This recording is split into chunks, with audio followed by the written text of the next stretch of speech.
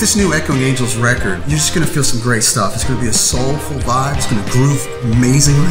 You're not going to have to put your iPod on shuffle. You can go straight through it from beginning to end and not want to stop.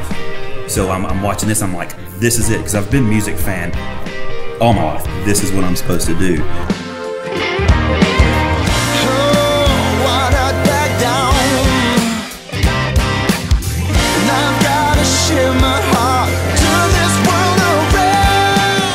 I eat, sleep, and breathe and do everything with these guys, and they're my brothers, and I love them, and we keep each other accountable. It's a rally cry to stand up for something, stand up and say what you believe. And I want to go climb a mountain, stand on the top, and beat my chest and say, I'm going to say what I believe.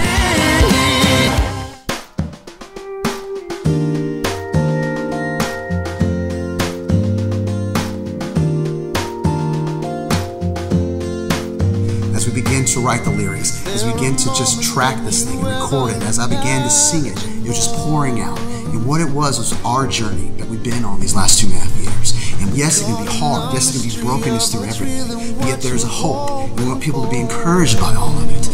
One of the reasons that this is self-titled is we want people to know, hey, we're Echoing Angels and we're excited about the future.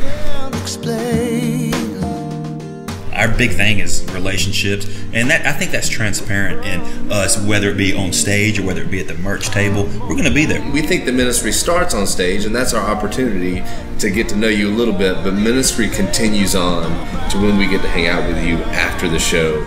Not just a one moment thank you and that's the end. It's an ongoing story together. And so it just builds and builds so that we can just all become just Echoing Angels together. We'll get you right there.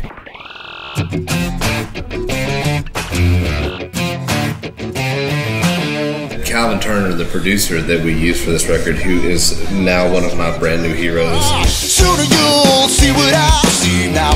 Lost souls are rolling through the city. It's a crescendo. It's a giant crescendo. Because that sound is going to have this organic feeling. You're going to be able to feel a dynamic of every instrument. And that's the beauty of this whole thing. So I'm just excited. Yeah, cool.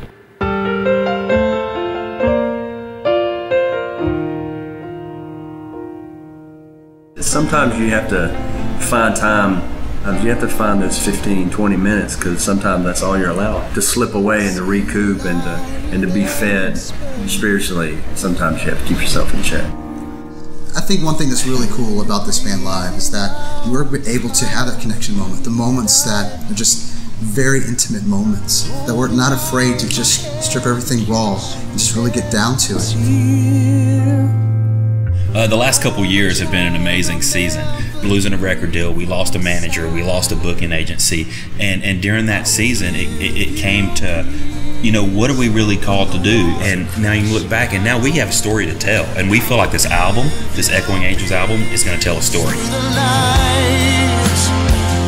Basically, it's a new band. We have, new people in the band. We have new people around us supporting us. We want to take all this new energy and the new writing we have and present that. And these guys are crazy. I mean, who wouldn't want to go on the road with these guys? I mean, there is not a dull moment on the road. I'm gonna give you all I can. I'm gonna run and never stop.